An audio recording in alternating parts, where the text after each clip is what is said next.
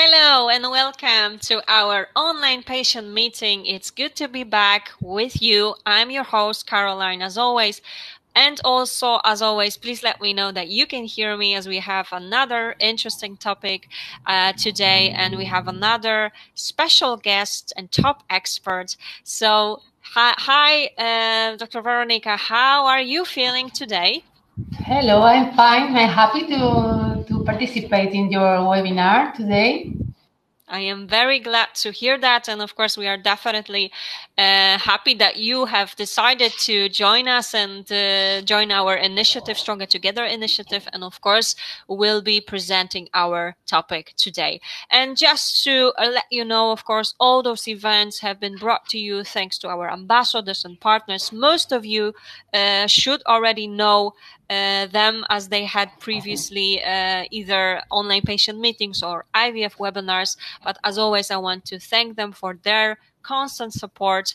And without them, as always, it wouldn't be possible to have so many of those events. And today, again, we have another interesting topic to discuss. So first of all, let me just introduce you, Dr. Veronica Lejidos Lopez. She's the gynecologist and fertility specialist at EV Clinic in Alicante. So hello to Alicante as well. I believe that weather is quite nice out there as well, right? Yes, we have a very sunny day today. That's really good to hear. Indeed, I could use this weather, I'm sure. So thank you so much. And I just want to mention that we will start with the most common questions on egg donation. So all you need to know before you actually go for that treatment. So Dr. Veronica will answer them for you. And right after that, it will be time for your questions. So as always, don't hesitate. Go ahead and type those questions in the chat section so that Dr. Veronica can simply answer them for you one by one. Don't miss that opportunity to ask your questions, of course. All right. And well, in such case, are you ready to begin? Yes, I'm ready. I only want to say good afternoon to all the people that are listening to us this afternoon, and we can start. Excellent. Go ahead then. Okay, I only want to say that I am also the coordinator of international department at IBI Alicante, and I have 10 years of experience in this field, in the field of the assisted reproduction. Well, today we are presenting to you all the aspects about egg donation. Egg donation is a treatment, and perhaps nobody would think that can need an egg donation treatment at any point. But sometimes it's the only option to get a pregnancy, or is the easiest option, because sometimes with the own eggs it's very difficult or impossible. The egg donation is the treatment that have the highest pregnancy rates in all the clinics, and depending on the clinics, their pregnancy rates can vary. They are different, but the egg donation is the best treatment because the pregnancy rates are around 560% transferring one embryo with only one attempt. To start for an egg donation, we need to first the couple needs to confirm that they want to do an egg donation, and this is the most difficult step because the psychological aspect is very important. Once they have done they make the decision, they have only advantages because the treatment is very easy, and all the stimulation, the ovarian stimulation is done on the donor, and the recipient only need to prepare her uterus to receive the embryos. And the recipient part is the easiest. It's a hormonal treatment. The majority of the treatment are tablets, and the we need to synchronize the donor with the recipient. We select the donor first.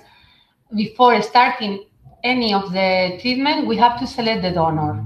And the donor is selected according to the physical characteristics, according to the blood group of the patient, to select the best matching for her.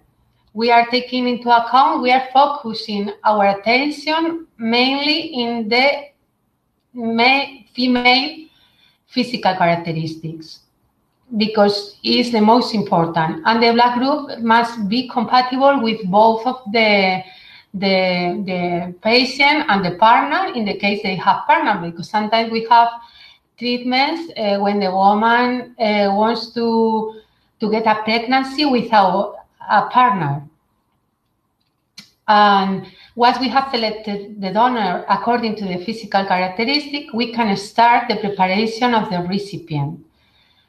Before being donors, all the women need to pass very restrictive tests to know that they are healthy women and everything is normal. The karyotype, that is the chromosomes, must be normal to be a donor.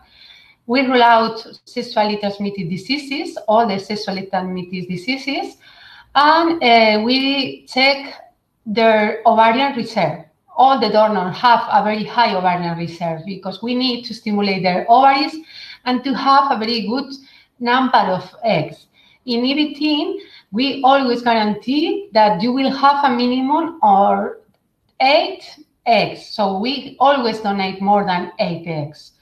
And we guarantee you that you will have a minimum of 2 good embryos at day 5 of development. When they arrive to the end, we donate the eggs, we fertilize the eggs with a donor sample or with the partner's semen sample, and we obtain embryos. The embryos need to be developing during 5 days to select the best one. We select the top quality one to be transferred to the recipient uterus, and if we have more, if we have surplus embryos, we can freeze them for the future. We can do another treatment for another child in the future, or in the case we don't get pregnant the first time, because transferring one embryo in the first attempt, around 60% of the patients get pregnant, but 40% don't get pregnant the first attempt. So they can repeat with the surplus embryos that are frozen. And we guarantee you that you will have minimum 2 embryos, 2 or more embryos.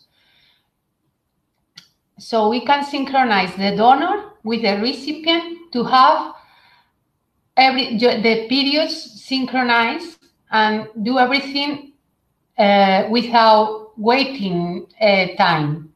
We can start the preparation of the donor, the preparation of the recipient, and we schedule everything to have a very short time of waiting to arrive to the day of the embryo transfer. Perhaps you are asking why the doctor is telling that we are transferring only 1 embryo. Nowadays, we are EBT recommends to transfer only 1 embryo. It's a single embryo transfer because we are avoiding the twin pregnancy. The twin pregnancy can have a lot of complications for the mother and for the babies. So it's usual to recommend to transfer only 1. Sometimes we can transfer 2 embryos if the couple or the patient would like to transfer 2, but we are assuming the risk of twins, and the twin pregnancies are more complicated in general, and transferring 1 by 1 with egg donation, the probabilities of pregnancy, their pregnancy rate are very high. So we don't have to assume the risk of twins, because it's not necessary to assume risk having so high pregnancy rates with only 1 embryo transferred. I think in general, I have told you all the steps. The donor needs a treatment, the recipient needs a treatment, and everything is synchronized to do it in the shorter period of time. We always personalize the treatment to the medical background. Depending on the medical background, we can change things, but in general, we perform the treatment as I have told you. I think, Caroline, we can start with the usual question that can have the patients. Of course. Thank you so much for explaining all the details so far. And of course, let's start with those most common questions right now. The first question, so how long is the procedure? Okay, in general, since we start the treatment until we arrive to the day of the embryo transfer, we need 2 months, more or less. 1.5, 2 months is the period of time that we need to have everything done. We start with the first menstruation of the recipient's first menstruation, and from that moment, in 2 months, we are finishing the treatment. We are transferring the embryo. All right, excellent. Thank you so much for answering the very first question. Now let's go to the next question that we have. So with an egg donation treatment, are we avoiding all the inherited diseases? Okay, this is a very good question, and it's a very frequent question that patients have, because with an egg donation treatment, we are avoiding the probabilities of chromosomal alterations. The chromosomal alterations are increased when the woman is over 38 years old. So all the donors are between 18 and 35 years old. In those ages, the probabilities of chromosomal alteration are very, very low. So we are avoiding chromosomal alteration like Down syndrome, Turner syndrome, the most frequent syndromes that are related to the maternal age. But we are not avoiding all the inherited diseases, because there are thousands of inherited diseases. We are avoiding the most frequent syndromes related to maternal age. But there is an optional test that we can perform. It's called genetical compatibility test. It's another filter to select the donors. We are doing a blood test to the donor and to the male partner. We are looking for mutations. If they are carrier of mutation and they don't know, they don't have illnesses, they don't have the disease, but between the population, around 80% of the population can have a mutation in their genes.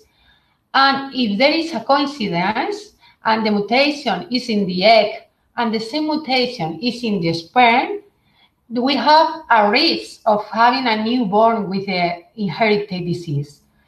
So we can filter our donor according to the male partner to select the donor compatible with him.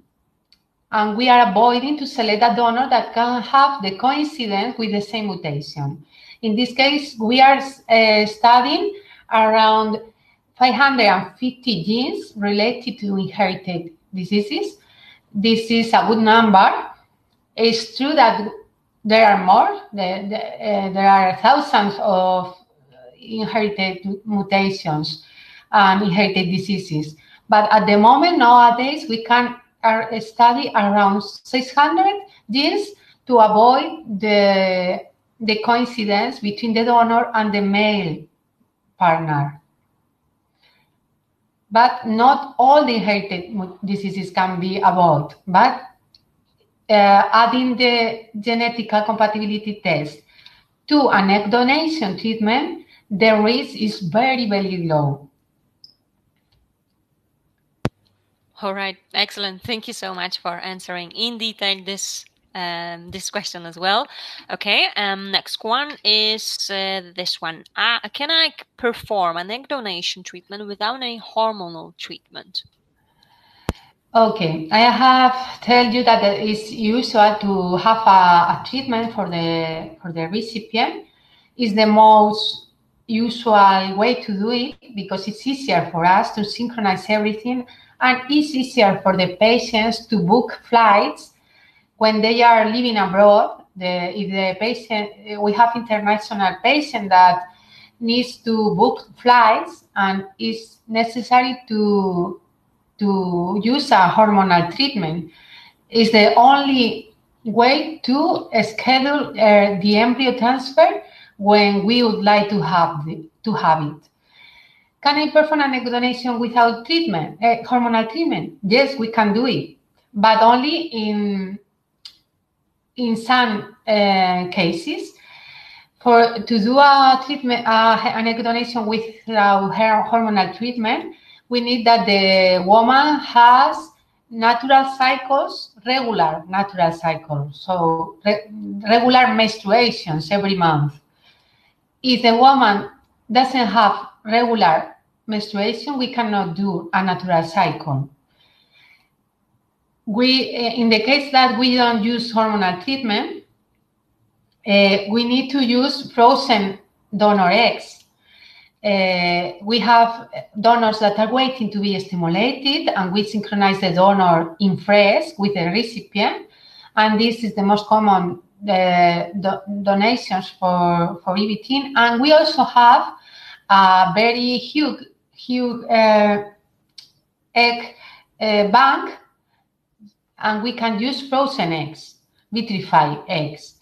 If we use vitrified eggs, we can do the treatment without hormonal treatment in a natural cycle.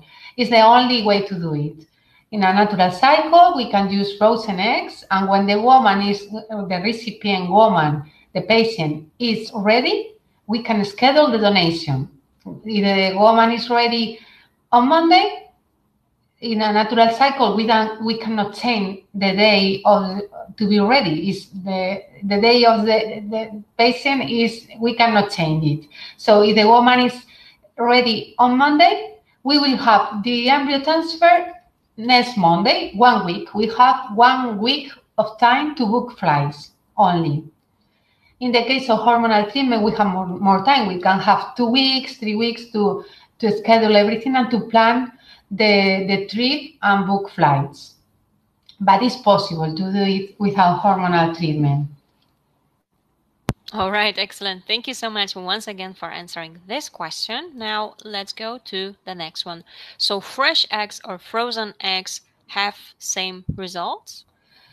Yes, of course. We have the two options, fresh eggs or frozen eggs, and they have seen the same pregnancy rates, the same results. We are donating a good number of eggs to guarantee that the patient will have minimum 2 good blastocysts. Blastocyst is an embryo with 5 days of development, and it doesn't mind if they are fresh or frozen eggs, because the donor are between 18 and 35 years old. They are young. The quality of the eggs are very good, and they don't suffer in the frozen and thawing procedure. The only risk that is very low is the survival rate for the frozen eggs. 95% of the eggs survive correctly. So we have only a 5% of risk of lose eggs. So between 10 eggs, we can lose maximum 1 egg after the thawing procedure. That is very, very low. But we take into account when we are donating the eggs, we take into account that between all the eggs that we are donating, perhaps 1 can be lost, but this is not relevant. So the results are the same with fresh and frozen eggs. And we prefer for international patients. Sometimes it's easier to do a treatment with frozen eggs because we have more flexibility to plan the trip and to book flights and to have everything ready when the couple would like to come to the clinic. They have more time to decide.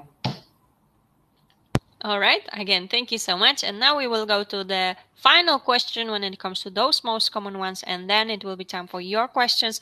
And Dr. Veronica, you can see there are quite a few questions ready. So let's finish with this one. It is not easy to travel for me. Can we schedule the donation a fixed week? Yes, of course.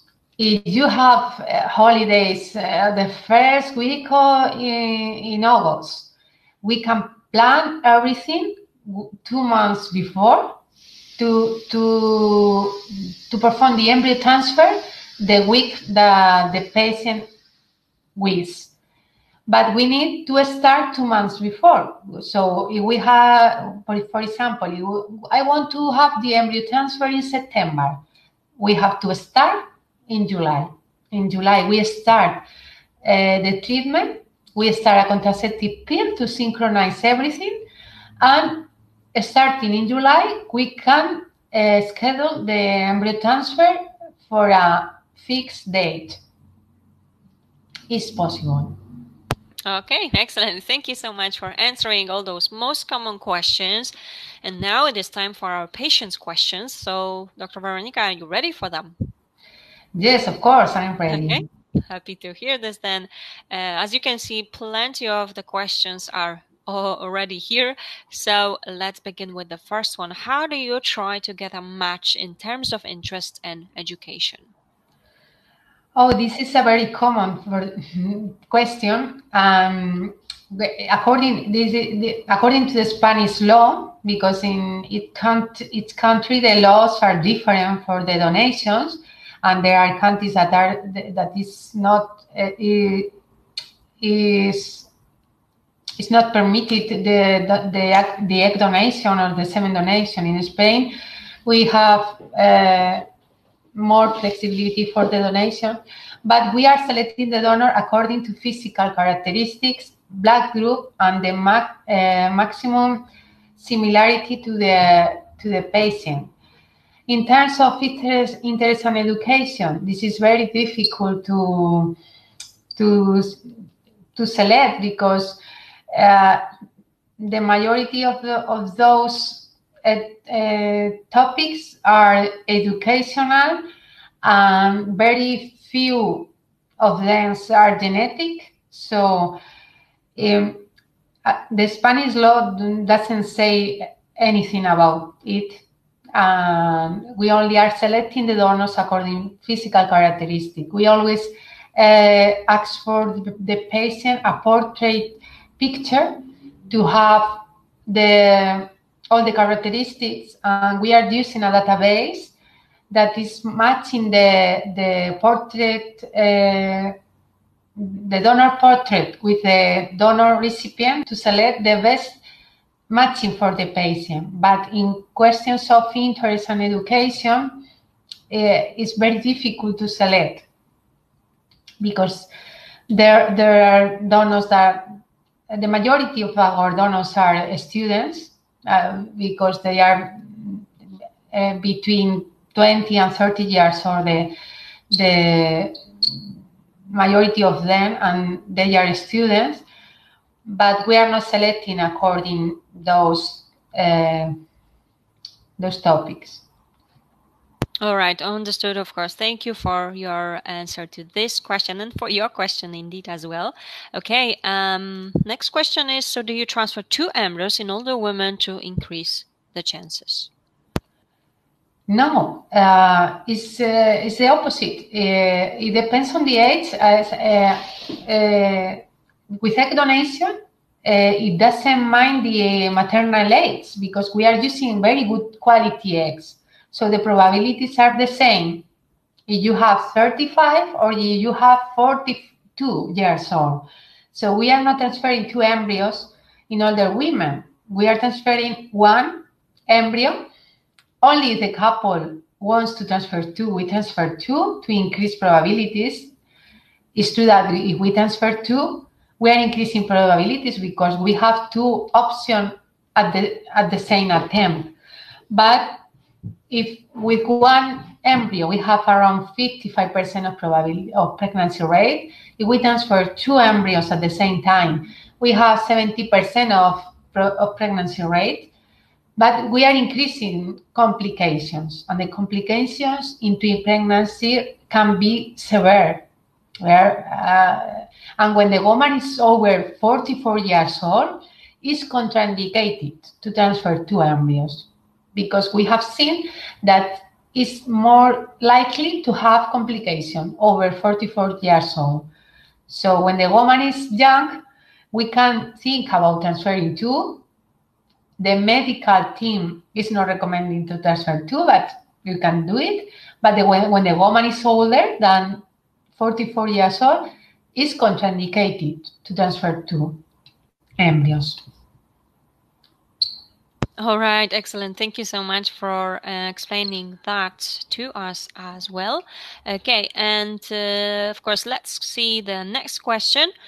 I am in London, and after attending a webinar with IVI London, we learned that IVI London could liaise with IVI clinic in Spain. How would payment for that work? Could I pay the Spanish payment package, or would it be pay as you go? Okay, yes, we have a clinic in London, and we have patients from London that are coming to Alicante because we in all the IVI clinics we work the same way, so we are doing the same, but it's true that in all the countries the laws are not the same, so patients need to come here to perform an egg donation because in their countries it's not allowed to do an egg donation. IVI London is working with us every day to prepare everything in London, and only they have to come to Spain for the embryo transfer. But this is with IVI London and in all the cases, because if the patient has a gynecologist that can help us, the patient is doing all the preparation in her country, and she only needs to be here for the embryo transfer, or to produce a semen sample the day of the donation to fertilize the eggs. So maximum 6 days is necessary to stay in Alicante to have the IVF with the egg donation done. The payment,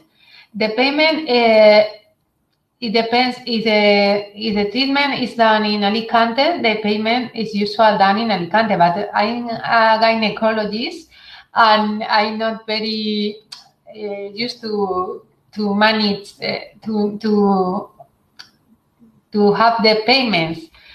So this is a very special question for the for the administration.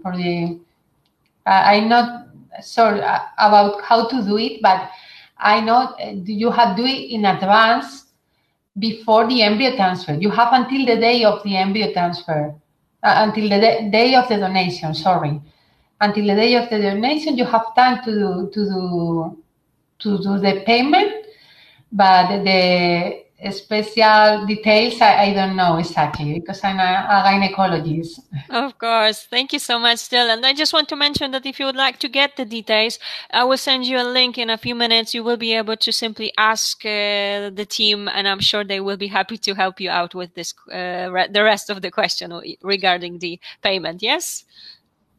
Yes. Okay, excellent. Thank you. And why we are talking about different places. So do you have clinic in France? No, not yet. In France, we don't have. Mm-hmm. We have in London, in Roma, and in Spain, we have several clinics, but in France, we don't have the IVI clinic. Mm-hmm. Okay, thank you for clarification.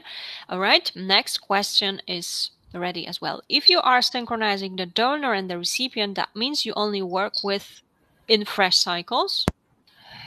If we are working with fresh eggs, it's necessary to synchronize the donor with the recipient.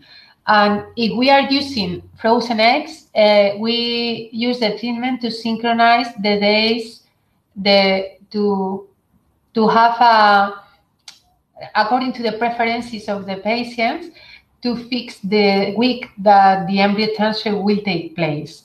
But we are not always using fresh donors, fresh cycle. We can use vitrified, frozen cycles.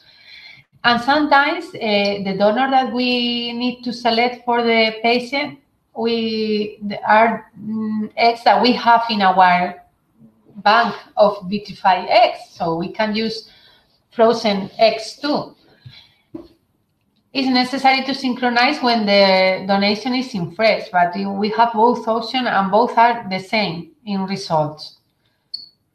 All right. Okay, perfect. Thank you so much for explaining this as well. Okay, next is also right here. If we accept the risk of twins, or in fact prefer twins, would it be possible to request 2 embryos to transfer? Yes, of course, but only if there are no contraindications. If the woman doesn't have chronic illnesses or pathologies that can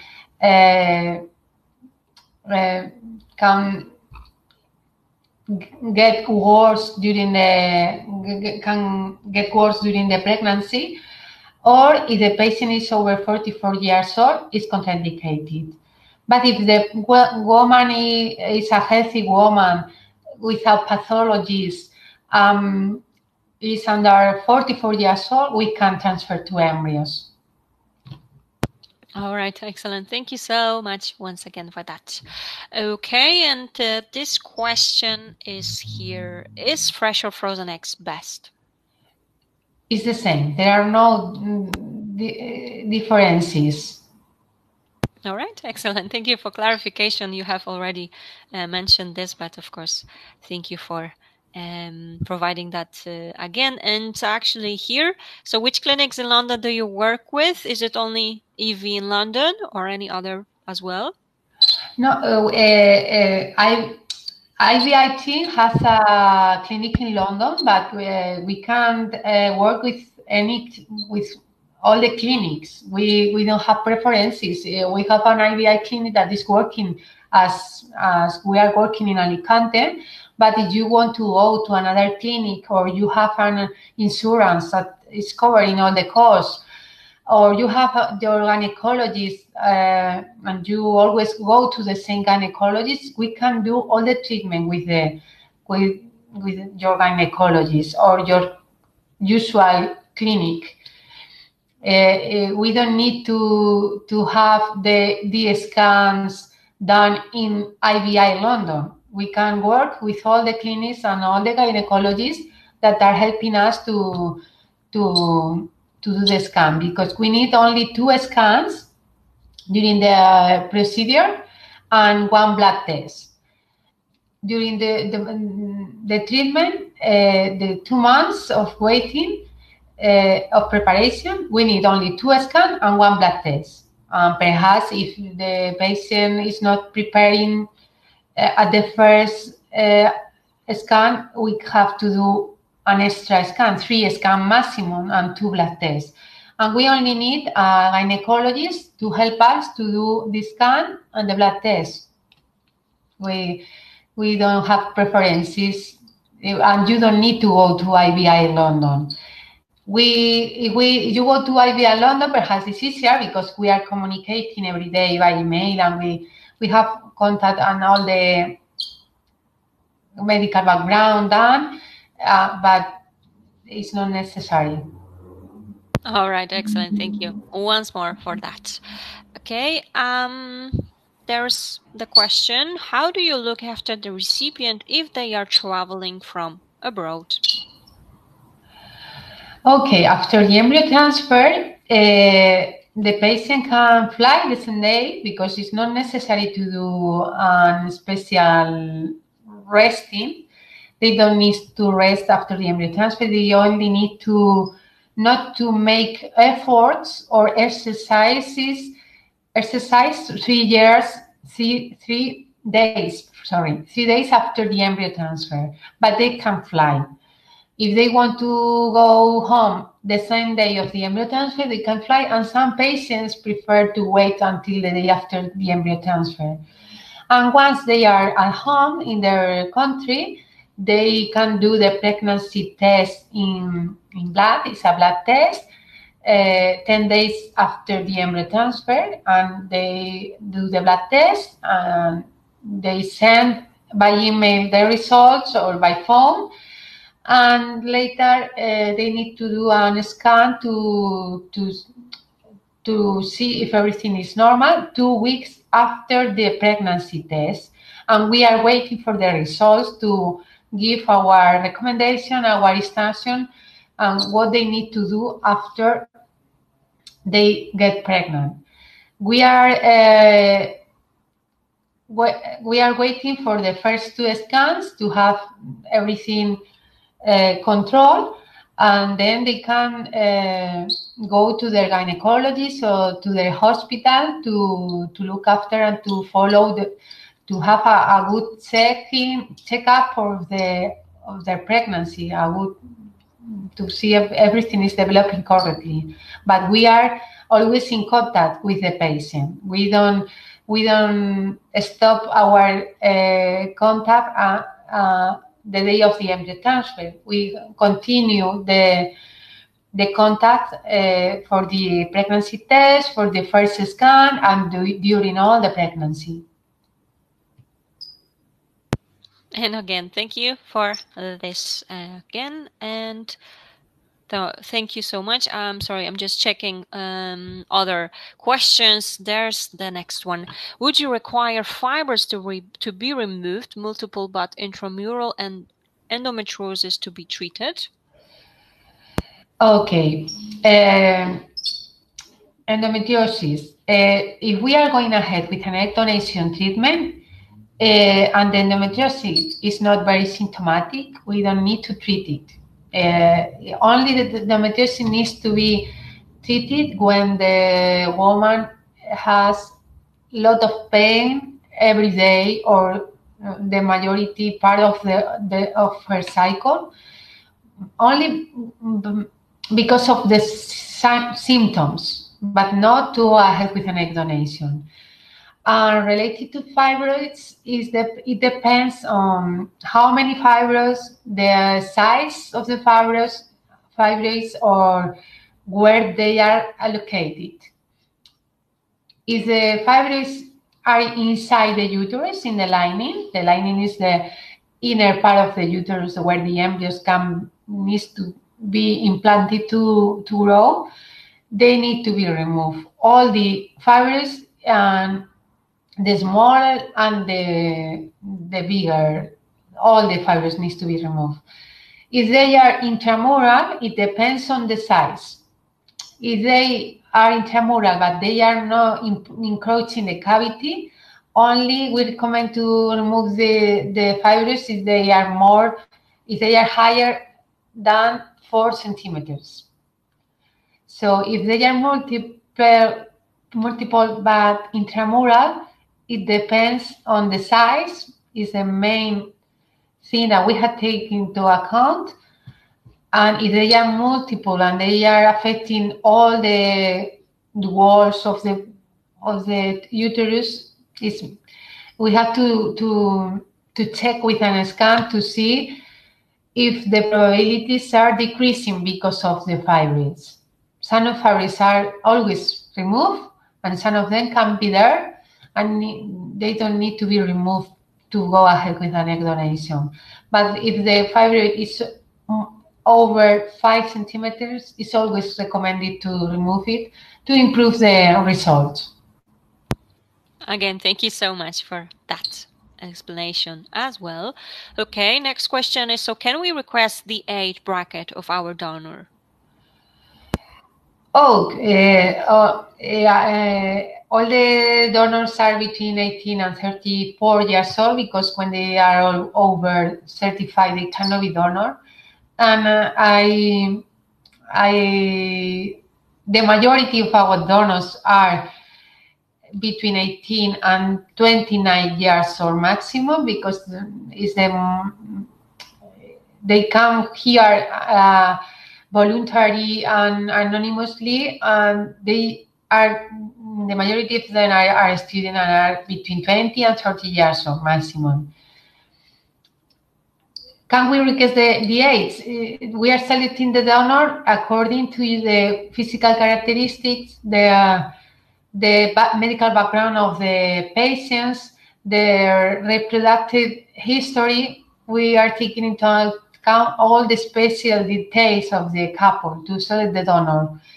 And they are always young, so the quality will be good in all the cases. Okay, excellent. Thank you so much. And when we are talking about matching the donors, so there's the question. So if you are struggling to find a good match in terms of physical characteristics, do you just go with the closest match, or is there a benchmark that needs to be met? Do you wait for a closer match? Okay. Nowadays we don't have a waiting list, because we have a very huge number of donors, a very huge pool of donors, between the donors that are waiting to be stimulated and the donor that have been stimulated, and we have frozen directs. So we have a bank of eggs, donors waiting, and we don't have to wait. We don't have a waiting list. We can start in a very short time. Sometimes, if the physical characteristics are very, very special, this can be perhaps Chinese patients, because here in Spain, we don't have many Chinese donors. Perhaps we have to wait for a closer match. We have to wait until we have a closest matching for the patients. But in general, if the patients are Caucasian, they live in Europe, we have donors, enough donors to select, and between all the donors that can be compatible, we are selecting the best matching. The donors, here in Alicante, we have donors from all over the world, but especially from Europe. It's true that the majority of them are from Spain, but in Alicante there are German people living, Russian people, English people, French people. So donors, we have donors from Europe, and perhaps for very specific physical characteristic, we have to wait if the patient wants to have a very, very close excuse me, matching. But in general, it's not necessary to wait. Okay, excellent. Thank you so much. And actually, you have just answered this question. So all our donors Spanish. So you have mentioned that you have other donors as well. And there's one more question, actually. Do you have Black donors as well available? Yes, here in Alicante, we have Black donors, and we have several donors, Black donors. Because excellent. Here in Alicante, we have between Alicante, Valencia, there are people, and there are students in the universities that are coming from other countries, and we have Black donors. Excellent. Thank you so much. And one more thing about the donors, can you specify nationality of the donor?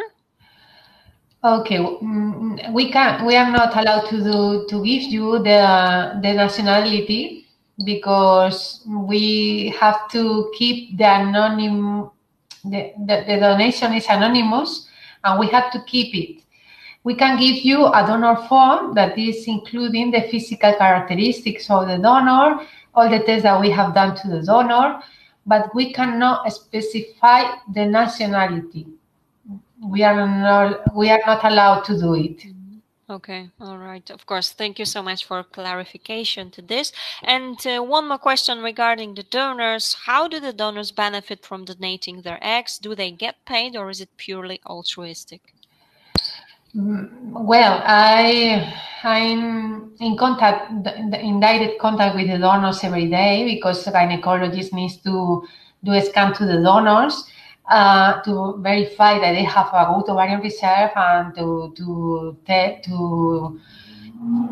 review all the tests that we do to the donor. And most of them are altruistic. In Spain, the donations in general are very frequent. The people are very altruistic. In Spain, we can donate blood. We can donate eggs. We can donate semen, and it's very common to donate everything. So most of them are altruists, and the majority of them are very young, and sometimes very young mothers that they have their own eggs and they want to help to other people. There are a few of donors that they think that they are not having children because they don't want to be mothers, and they think they can donate their eggs to help another woman, or they have a sister or someone in their families that have had problems for the fertility problems, and they want to help to other people. But it's true that they are receiving what we call sorry, I don't. Like a compensation? Yes, exactly. A compensation, because they have to come to the clinic several days. They need to pass a psychological test, all the blood tests, the scans, the stimulation, all the medication that they need to use. They lose days in their jobs to come to the clinic.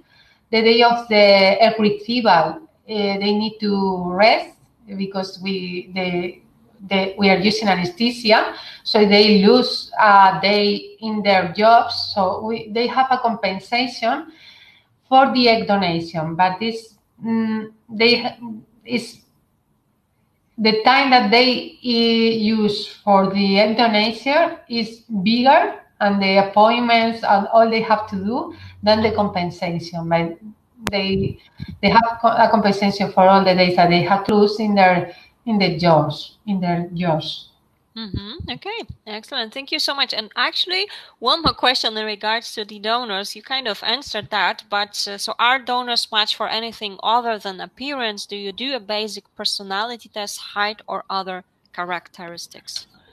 Yes, according to the height, yes. According to the weight, no, because there is a maximum or weight that they cannot pass weight. They don't have overweight because they cannot be donor. But according to the height, yes. And as I have told before, we are not doing a personality test or intelligence questionnaire, because according to the Spanish law, it's not necessary and it's not permitted. Of course. Okay. Thank you so much again. All right. And I guess we can go to the next question. So what is the best guarantee for a 44-year-old with donor eggs, 8 mature eggs, or 2 blastocysts, or 4 embryos? I have a few small fibroids.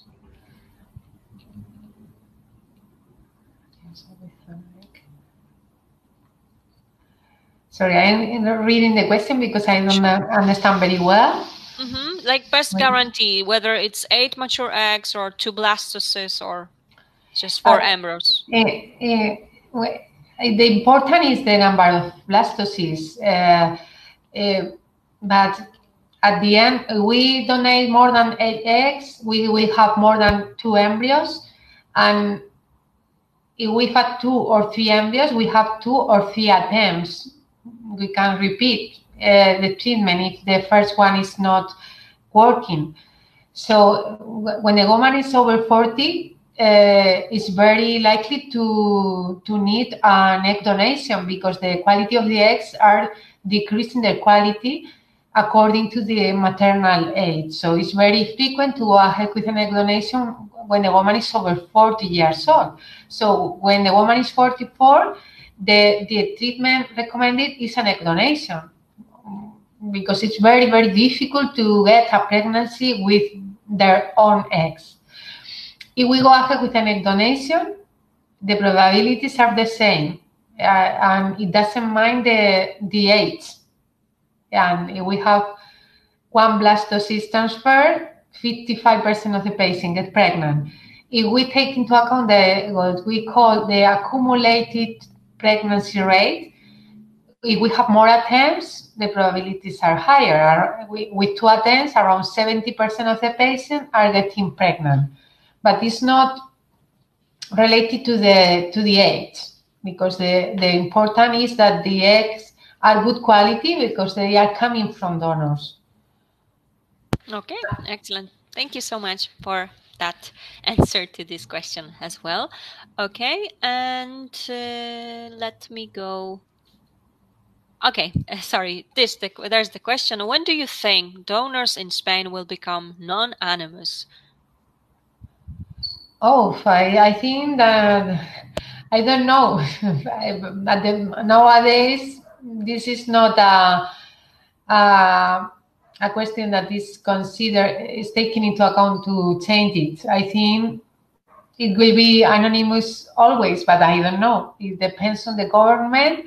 But in all the cases, if in the future the donors are non-anonymous, from that moment onwards, the donation will be non-anonymous, but it's not retroactive.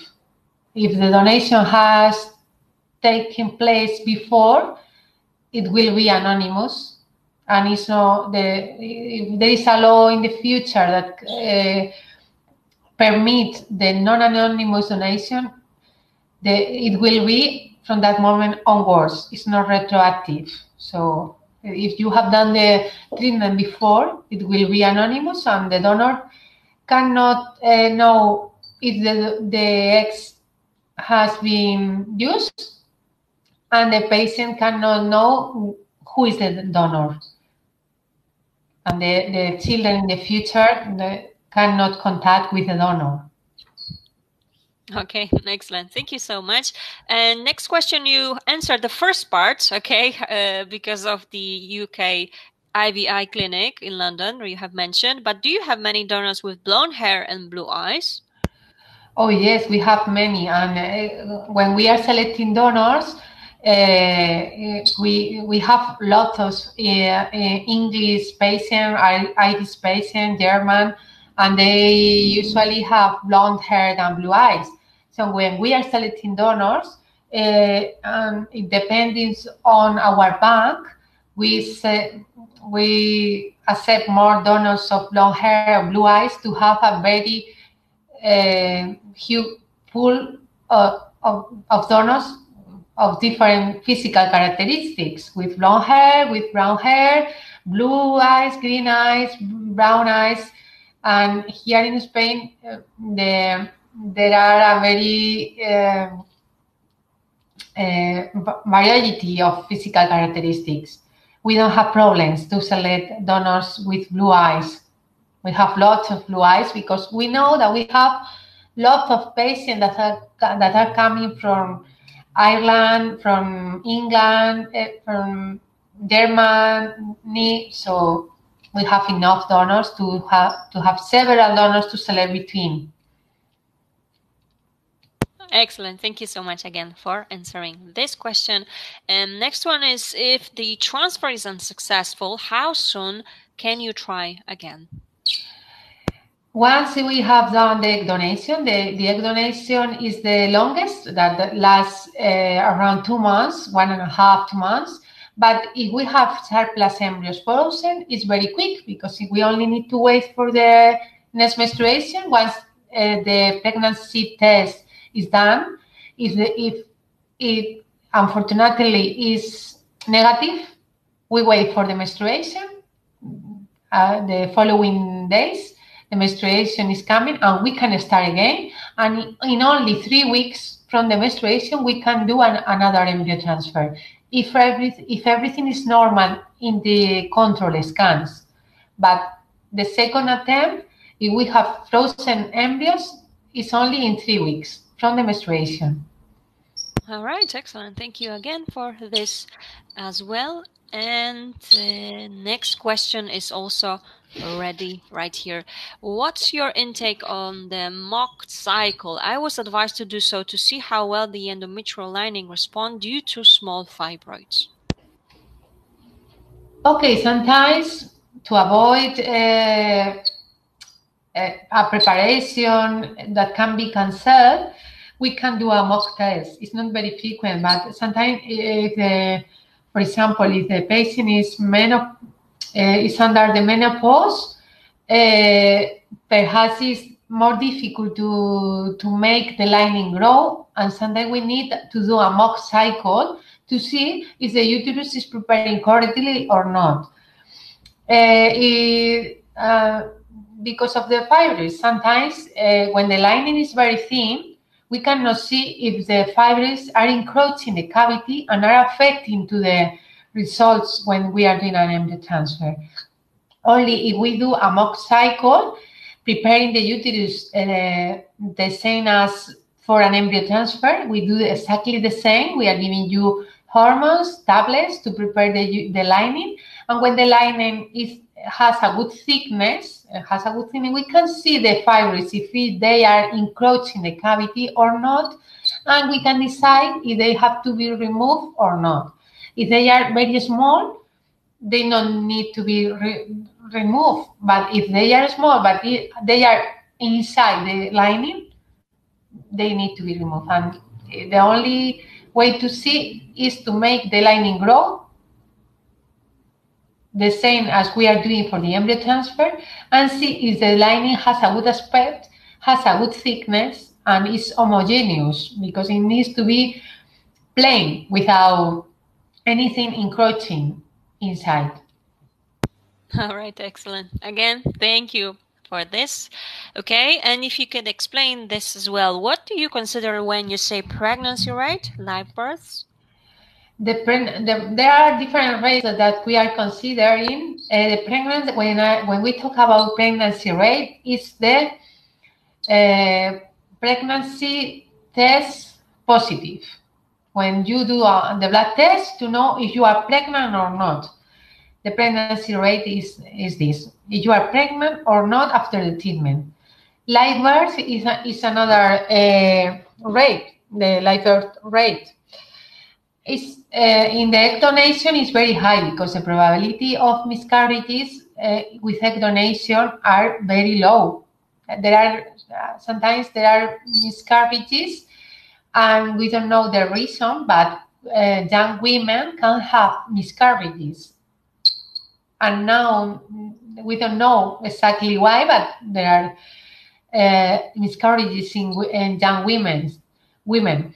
So the live birth rate is always lower than the pregnancy rate, but it's around 45%, because the loss is very, very low, the miscarriages or the problems during the pregnancy.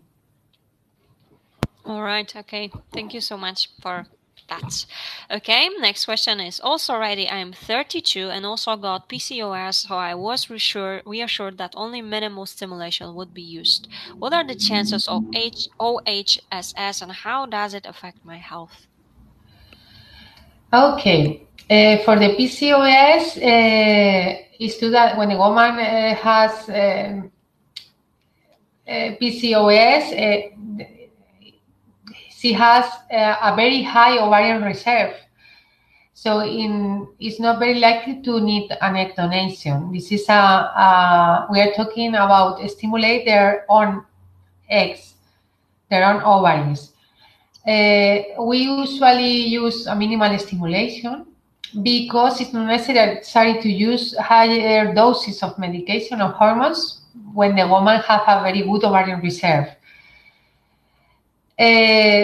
The polycystic syndrome is very special because sometimes they are responding very, very high to the stimulation with a minimal stimulation, and sometimes they are responding very low and they have a not very good response to the ovarian stimulation.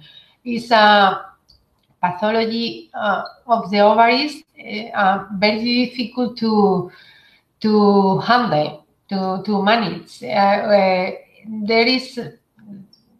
They always have the risk of hyperstimulation syndrome, but this is a risk that we can avoid because when we are doing the scans and we are doing blood tests during the stimulation, we are controlling. We know if we have the risk or not. When the ovaries are responding very much and they have a very high response to the stimulation, we can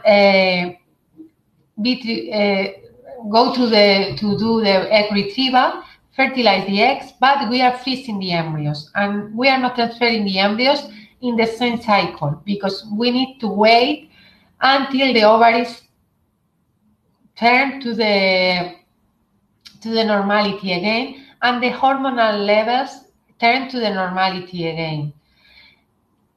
We are using a different medication at the end of the stimulation. It's not the same when we are transferring embryos because we don't have hyperstimulation syndrome than when we are freezing the embryos because we have the risk of hyperstimulation syndrome. We use different medication. If we are using medication to avoid hyperstimulation syndrome, we avoid this side effect of the stimulation, but we need to wait 1 month.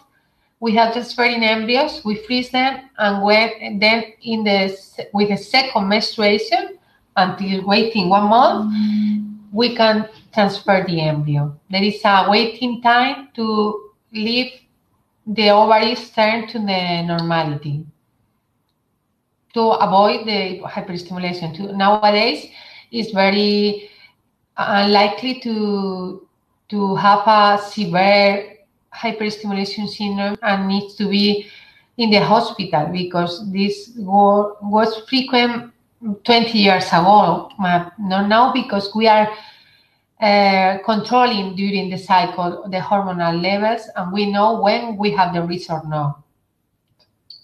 Okay, perfect. Again, thank you so much for that. And now we have a very question that, I mean, it's definitely interesting, and so because of what's going on, how do you test all donors on COVID-19? Do you accept donor if they have positive results? Okay, we are not talking about COVID-19 because now is everything improving, but we are doing from the beginning of the pandemic, we are doing tests to all the donors, semen donors and egg donor. We are testing antibodies before starting the stimulation. And if they are positive, they cannot donate. And when we are very near to the egg retrieval, we perform the PCR. The 3 days before the egg retrieval, when we know exactly when the donation is taking place, we perform the PCR to know if it's positive or negative. If the PCR is COVID PCR is negative, we can go ahead with the donation. If the PCR is positive, we cancel the donation and we don't use the eggs. Instead of knowing that the COVID is not transmitted by the eggs. There are no realistic evidence in the transmission of coronavirus by by the eggs.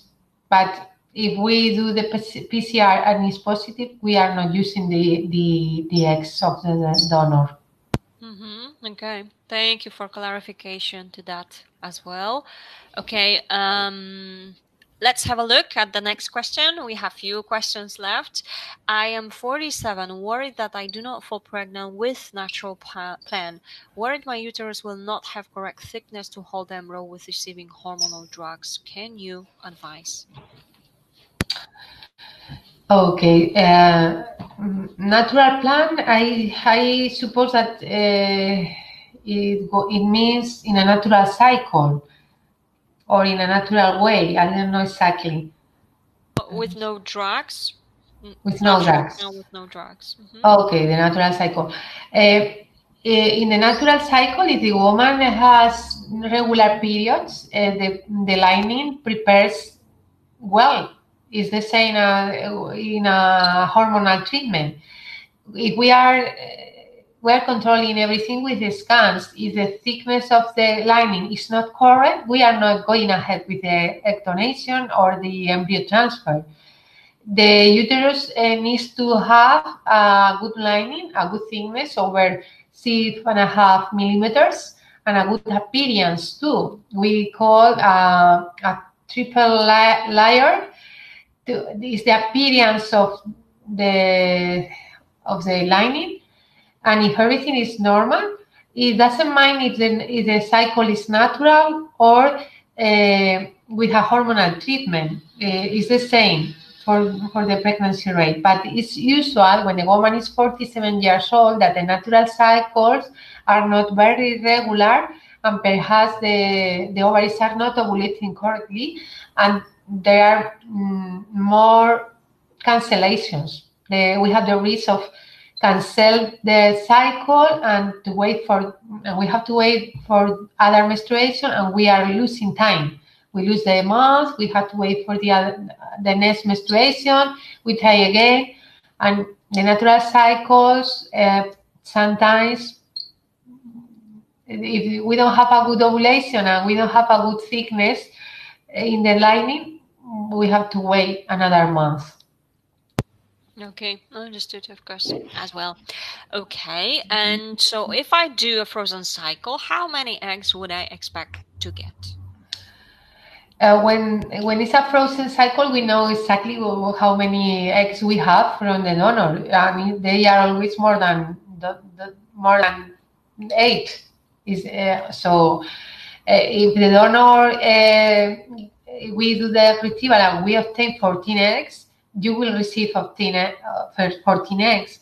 If we receive 12 eggs, we will donate the quantity of eggs that we have obtained from the egg retrieval, but always more than 8, taking into account the very low risks of loss because they don't survive. That is only a 5% of the eggs that can not survive currently to the thawing procedure. But if it's frozen or it's a fresh cycle, we guarantee you that you will have minimum 2 embryos. It's very difficult, but sometimes can happen that we don't have 2 embryos. Something is not working correctly, and we have only one very good embryo with very high possibilities of pregnancy, but we don't have more. If the embryo that we have transferred doesn't work and the patient don't achieve her pregnancy, we will donate again, and we will perform a new donation to guarantee you that you will have minimum 1 more embryo to transfer. So if the first attempt we don't have 2, we are guaranteeing you that you will have minimum 2, 3, or more embryos. If we don't have 2, we are repeating again the donation without cost. All right. Okay. Excellent. Thank you for that. And actually, the next question is: so, what is IWI's policy on a negative pregnancy? Do you try again, or is it classed as a new treatment, including new fees? The fees are depending on the treatment that we are doing the second time. If we have surplus embryos that are frozen, the costs are lower because we have all the first part done, the donation, and we only need to do a frozen embryo transfer, and it's easier and it's cheaper too. But if we have a negative pregnancy test the first time, we try again with the surplus embryos, and we don't have to start from the beginning with a new selection of the donor. We have all this part done, and we only need to prepare the uterus and thaw one frozen embryo. So the fees are different for the egg donation and for the frozen embryo transfer. We can solve all these doubts. If you contact with us, we can give you the fees and the cost of the treatment. All right, excellent. Thank you for that. And are you accepting clients from abroad? Are there travel restrictions? Okay, nowadays as far as we are aware, from 1st July onwards, and perhaps before, but I'm sure that from 1st July onwards, all the international passengers can travel to Spain, can come here without restrictions and without quarantine. I think this has changed, and from 22nd of June next week will be possible to travel to Spain without quarantine. But I'm sure that from 1st July onwards, you can travel here without problem, without this restriction, and you don't need to have quarantine. Excellent. That is definitely good news for all the patients out there. So thank you for that. Okay. And so what is the average number of 5-day blastocysts of good quality that you get from donor eggs? The most frequent is between 10, 12 eggs donated. We have around 2-3 embryos. They 5 good quality embryos. And it's not frequent to have less than 2, and it's not frequent to have more than 4. So the average is between 2, 3, perhaps 4 embryos. It's not frequent to have more, because the humans are not very fertile. Not all the eggs are giving place to embryos. The embryos donated needs to fertilize. This is the first step, and depends on the semen quality. We have more fertilization rate or less. Once they pass the fertilization, and it's normal that not all the eggs fertilize correctly. This is true. And when they develop from the first day until day 5, there are embryos that are stopping their development. This is normal too. It's a natural selection of the embryos, and humans are not very fertile. We need a very high quantity of eggs to have very few embryos.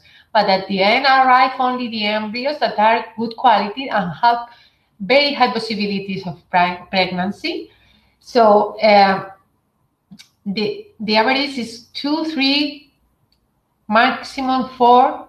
We have cases that we have more than 4, but it's not very frequent, instead of in very young women. All right, excellent. Thank you. And we have like 4 or 5 questions left, so we will be slowly finishing. So if you have any questions left, this will be like the final call for those questions. And it's regarding the fibers, the previous question, actually. Okay, so if you could take a look.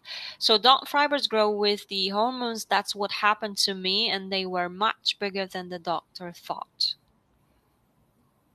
Well, it can happen. The fibers are hormone dependent, and they grow while the woman has hormones. When the woman is under the menopause, the fibers are not growing.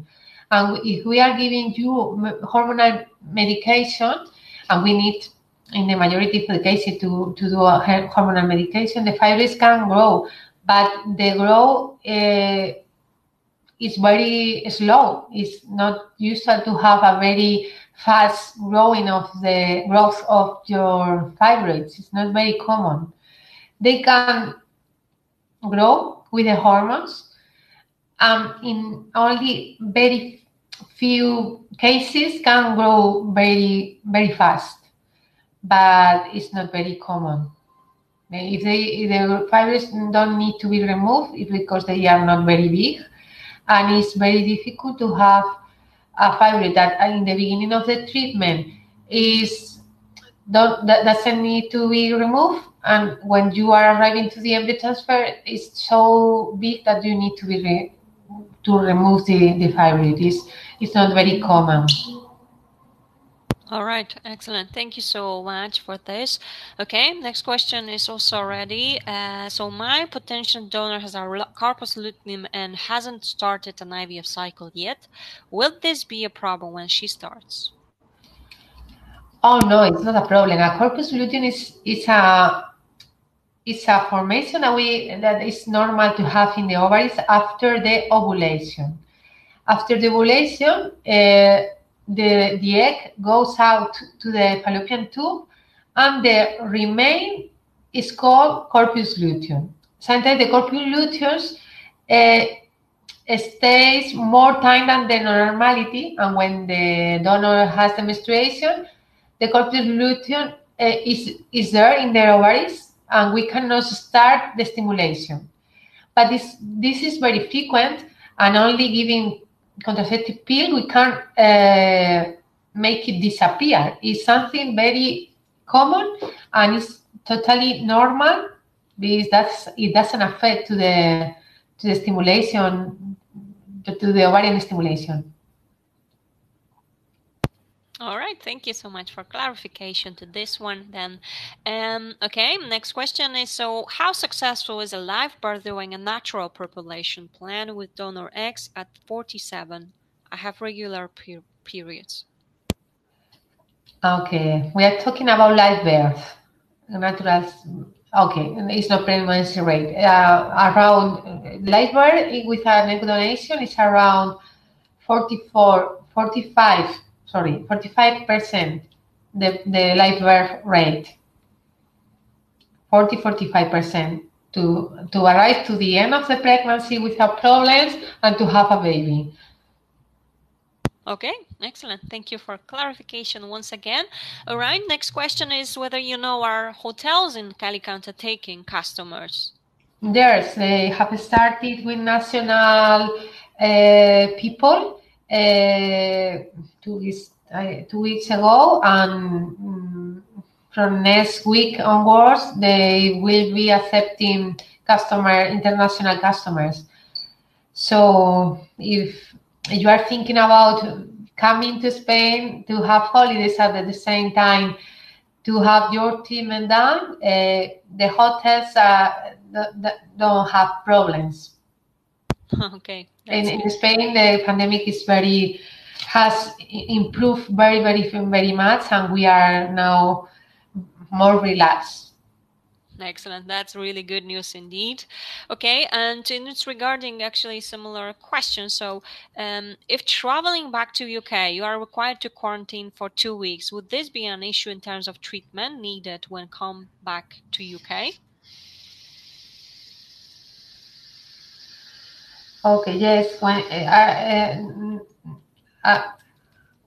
Nowadays, when you go back to the UK, you need to do a quarantine, but it's not necessary when you come to Spain. So you can come to Spain, have your embryo transfer done, and you go to the UK and you require the quarantine. But it's not a problem, because the problem is in terms of the job, that you need to stay at home 2 weeks. But here in Spain, you come back the same day of the embryo transfer. Okay. Again, thank you so much for that. And there are like 2 questions left and we will be finishing. So let's have a look at this question right here as well. So can you get a contract with a guaranteed live birth and not just a guaranteed pregnancy? Okay, this is a good question because I have forgotten to mention it. We have a contract that is called EB Baby contract, and is to guarantee you that you will have a newborn maximum after performing 3 egg donation. If we do the first donation and it's negative, we do a second donation with a different donor and it's negative again, we don't achieve the pregnancy. We arrive to the 3rd attempt and we don't achieve the pregnancy, we will refund you all the cost of all the treatment, because we guarantee you that you will have a baby, but after maximum 3 egg donations. This is the only contract that we have for guarantee live birth, and we are guaranteeing a live birth, a newborn, not only a blood test with a pregnancy test positive. All right. Okay. Definitely sounds interesting. Thank you so much for that. And well, this is our last question. So let's have a look at it. So how do the live birth rates compared with the use of 2 embryos versus 1?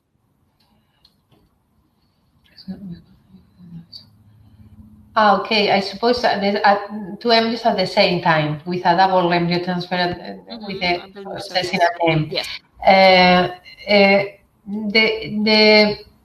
The live birth rates are a bit lower when we transfer 2.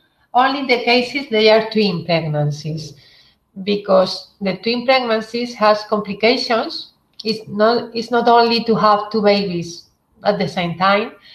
The complications can be for the mother. The mother can have hypertension, severe hypertension, that is the most common complication during the pregnancy, diabetes,